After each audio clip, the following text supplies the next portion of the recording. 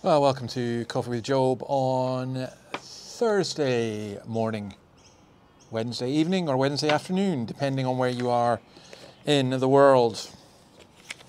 As you can see, it's a nice sunny day here, and I'm recording a wee bit later, so the sun's in my eyes. Hence the sunglasses. This is not my attempt to look cool. Now, I've got a question for you. Where do human rights come from? We hear a lot about this. And some Christians want to deny that human rights exist. I don't agree. I think they do. I think if we're talking by the fact that we as humans have a right or expect to be treated in a particular way, and we also have a responsibility as to how we behave. Well, I would argue that our human rights don't come from some kind of advanced progressive liberalism, which is actually now becoming an authoritarianism. I would suggest to you that human rights come from the Bible. And one key aspect of that is when rulers think they don't have to answer to anyone more powerful than them, or just anyone. So a guy's in a house, he's stronger than his wife, he's got more control, he thinks, I can do what I want. A boss can think, I can do what I want. A leader in a political party could think, I can do what I want. Now, there should always be checks and balances, but that isn't always the case. What's all this got to do with Job? Well, let's come to Job chapter 31 and verse 13. If I have denied justice to any of my servants, whether male or female, when they had a grievance against me, what will I do when God confronts me? What will I answer when called to account? Did not he who made me in the womb make them? Did not the same one form us both within our mothers? If I have denied the desires of the poor, or let the eyes of the widow grow weary, if I have kept my bread to myself, not sharing it with the fatherless, but from my youth I reared them as a father would, and from my birth I guided the widow, if I have seen anyone perishing for lack of clothing, or the needy without garments, and their hearts did not bless me for warming them with the fleece from my sheep, if I have raised my hand against the fatherless, knowing that I had influence in court, then let my arm fall from the shoulder, let it be broken off at the joint. For I dreaded destruction from God, and for fear of his splendor I could not do such things.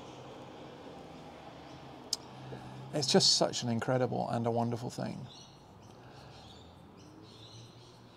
Job is saying, I didn't deny justice. I didn't deny justice.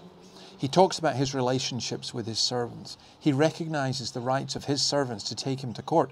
He recognizes the rights of women to justice as well as men. Incidentally, he talks about the child in the womb being formed by God, and there's a justice for the child in the womb as well.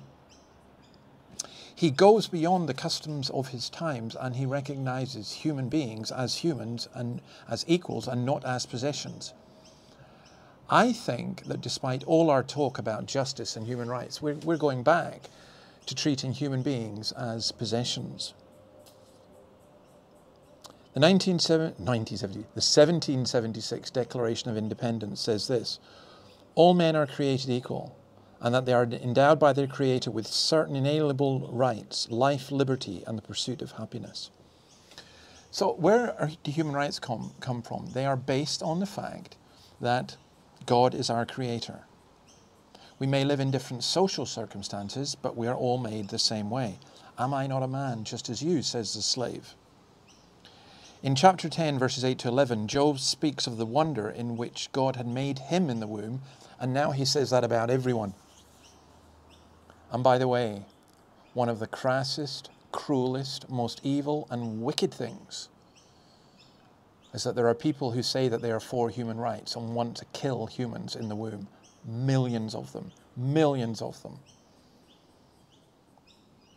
Ephesians 6:9 says this: masters, treat your slaves in the same way. Do not threaten them, since you know that he who is both their master and yours is in heaven, and there's no favoritism with him. The idea of dignity and equality and responsibility. So there's this seeking justice, and then there's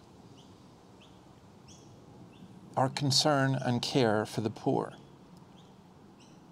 And Job stresses the importance of helping the poor and not taking advantage of them, giving food and clothing, taking orphans into his home rather than abuse them. Eliphaz had accused Job of not caring for the poor, but that just wasn't true. His statement in verse 21, if I've raised my hand against the fatherless, knowing that I had influence in court, then let my arm fall from the shoulder, let it be broken off at the joint. He's saying, this is so much part of my life. James says this in James 1:27, religion that God our Father accepts as pure and faultless as this, to look after widows and orphans in their distress. There's no such thing as a Christianity without justice. And there's no such thing as a Christianity without caring for the poor. And if you don't care about justice and if you don't care about the poor, then you're not a Christian. You can give me all the talk you want about, oh, I believe in Jesus and trust in Jesus and I believe in God and I pray and I read my Bible. That's no use. That's absolutely no use if you do not reflect the character of God in your dealings with other people. And I say that about myself. I'm deeply conscious how much the Lord has blessed us, and I need to use that to help people. Well, see you tomorrow. By the way, in that regard, please do go to the Charleston Community Church website, Charleston in Dundee, where my son Andrew is planting a church in a very poor area of the city. And it's just wonderful for me to see that. And I'm very proud of him for doing that. And also, feel free to go to the Ask podcast, where when we've been talking about human rights, Greg Sheridan and I discuss how Paul was one of the most revolutionary people who's ever been, and how actually all our modern human rights stem from the Christianity that Paul spread around the Western world and ultimately to the rest of the world. God bless you, and see you tomorrow.